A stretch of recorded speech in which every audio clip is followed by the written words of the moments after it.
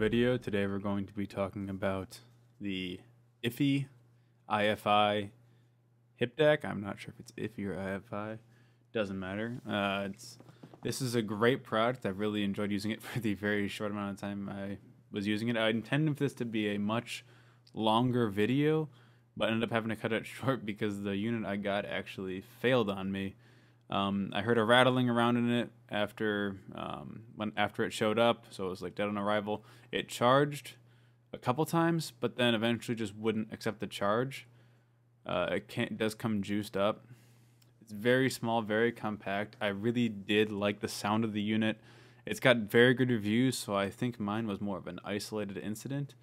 It's got a little QR code on there. Scanning it brought up nothing for me. I'm not sure why, but I've heard very good things about other people who've owned it. Playtime, it only charged a couple times, but after it wouldn't charge anymore, it lasted at least 10 hours of playback until I got rid of it. So it's got you got a couple options of how to use this. You could use it on an iPhone, you could use it on a computer, or any kind of input source. That was one of the main things that drew me to it. I use it for my desktop, and I also bring it into my bedroom and use it with my phone. It comes with a number of cables. I don't like how they do the USB input, but it is what it is. I wish you could have an input be the USB-C, but that is only for charging.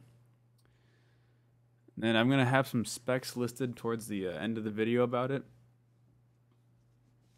And so it does come with all the cables you need, so you can't complain too much about that. Or it doesn't come with an iPhone cable if you have an iPhone. If you have an Android, you're perfectly fine. But it does work straight out of the box with the computer. I prefer to the 4.4 millimeter balanced because I do love having the balanced output. So a couple of things it has on it is a power match button and a true bass button. I love the true bass button. It just sounds fantastic when you turn this on, regardless of the headphones that I've used. And here are some of the specs. I'm going to link this down below. Thanks for watching. Please subscribe for more.